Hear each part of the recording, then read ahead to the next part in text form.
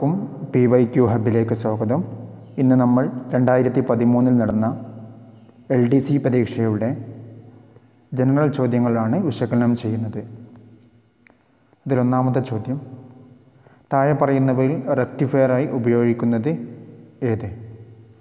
Option C diode. 22ാമത്തെ ചോദ്യം, ഹിന്ദി സാഹിത്യത്തിലെ കുലപതിയായ പ്രേംചന്ദ് എന്ന തൂലികാനാമത്തിൽ അറിയപ്പെടുന്ന എഴുത്തുകാരൻ?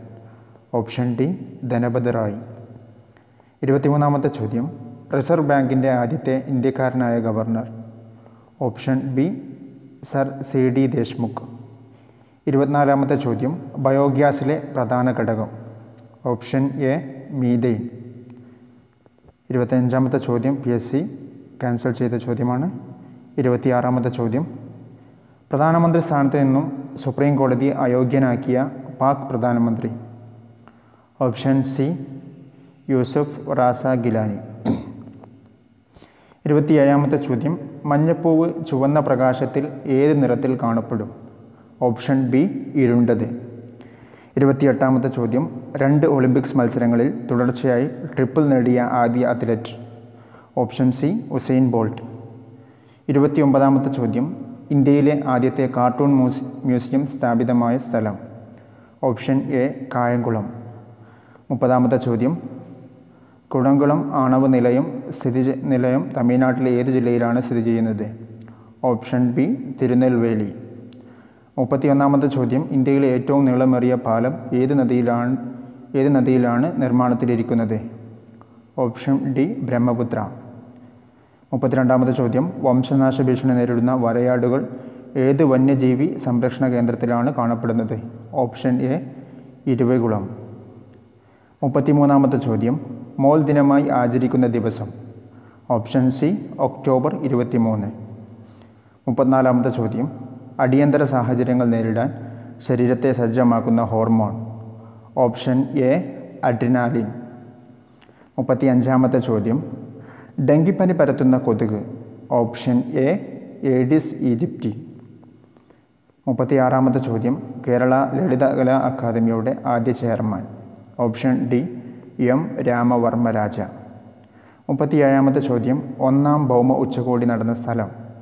Option B deo de Janeiro. 38ാമത്തെ ചോദ്യം, ഇടിമിന്നലുണ്ടാകുമ്പോൾ ജനൽ കമ്പികൾ വിറകൊള്ളുന്നത് ഏതു പ്രതിഭാസം മൂലമാണ്? Option D അനുനാദം. 2012 സാഹിത്യത്തിനുള്ള സരസ്വതി സമ്മാനം ലഭിച്ചത് ഏത് കവിതാ സമാഹാരത്തിനാണ്? Option A മണലെഴുത്ത്. 40ാമത്തെ ചോദ്യം, ട്രാൻസ്ഫോർമറിൻ്റെ പ്രവർത്തന തത്വം? Option B mutual induction. 41ാമത്തെ ചോദ്യം, കൊല്ലവർഷം ആരംഭിച്ചത് എന്ന്? Option A 825. കേരളത്തിലെ ഏറ്റവും പഴയ രാജവംശം? ഓപ്ഷൻ ഡി ആഴി രാജവംശം. 43ാമത്തെ ചോദ്യം, കേരളത്തിലെ ഏറ്റവും വലിയ ശുദ്ധജല തടാകം? ഓപ്ഷൻ എ ശാസ്താംകോട്ട കായൽ. 44ാമത്തെ ചോദ്യം, വൈക്കം സത്യാഗ്രഹം എത്ര ദിവസം നീണ്ടുനിന്നു? Option C 603. 45ാമത്തെ ചോദ്യം, കേരളത്തിലെ പരമ്പരാഗത വ്യവസായത്തിൽ 1ാം സ്ഥാനത്ത് നിൽക്കുന്നത്? ഓപ്ഷൻ ബി കയറ്. 46ാമത്തെ ചോദ്യം, ഹിമാലയത്തിലെ ഏറ്റവും ഉയരം കൂടിയ പർവ്വതനിര? Option C Himadri. 47ാമത്തെ ചോദ്യം, ജാർഖണ്ഡിൻ്റെ തലസ്ഥാനമായ റാഞ്ചി ഏത് നദിയുടെ തീരത്താണ്? Option C Godavari.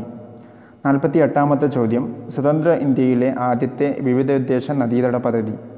Option B Bhakra Nangal പദ്ധതി. 49ാമത്തെ ചോദ്യം, ഡൽഹി കൊൽക്കത്ത ദേശീയപാത? Option C NH2. 50ാമത്തെ ചോദ്യം, ഏഷ്യയിലെ ഏറ്റവും വലിയ നദീജന്യ ദ്വീപായ മാജുലി സ്ഥിതി ചെയ്യുന്ന സംസ്ഥാനം? Option A Assam. 51ാമത്തെ ചോദ്യം, ദീൻ ഇലാഹി എന്ന മതത്തിൻ്റെ കർത്താവ്? ഓപ്ഷൻ ബി അക്ബർ ചക്രവർത്തി. 52ാമത്തെ ചോദ്യം, റെഗുലേറ്റിംഗ് ആക്ട് ഇന്ത്യയിൽ നടപ്പിലാക്കിയത് ആരുടെ ഭരണകാലത്താണ്? Option D Warren hosting. 53ാമത്തെ ചോദ്യം, 1ാം ഇന്ത്യൻ സ്വാതന്ത്ര്യ സമരത്തെ നയിച്ചിരുന്ന കാൺപൂരിലെ നേതാവ്? Option B Nana Sahib. 54ാമത്തെ ചോദ്യം, act for the better government of India ഇന്ത്യയിലെ ഈ സംഭവവുമായി ബന്ധപ്പെട്ടതാണ്? ഓപ്ഷൻ ഡി ഒന്നാം ഇന്ത്യൻ സ്വാതന്ത്ര്യ സമരം. 55-ാമത്തെ ചോദ്യം, ബർദോളി സത്യാഗ്രഹത്തിന് നേതൃത്വം നൽകിയത് ഇദ്ദേഹമായിരുന്നു? Option C Sardar Vallabhbhai Patel. 56-ാമത്തെ ചോദ്യം PSC ക്യാൻസൽ ചെയ്ത ചോദ്യത്തിൽപ്പെട്ടതാണ്. 57-ാമത്തെ ചോദ്യം, പുഴുക്കുത്തേറ്റ പാകിസ്ഥാൻ ഇത് പറഞ്ഞതാര്? Option B Muhammad Ali Jinnah. 58-ാമത്തെ ചോദ്യം, പ്രിവി പൈസ് നിർത്തലാക്കിയത്? Option C Indira Gandhi. 59-ാമത്തെ ചോദ്യം, സമ്പൂർണ്ണ വിപ്ലവം ആരുടെ നേതൃത്വത്തിലായിരുന്നു? Option A Jayaprakash Narayanan.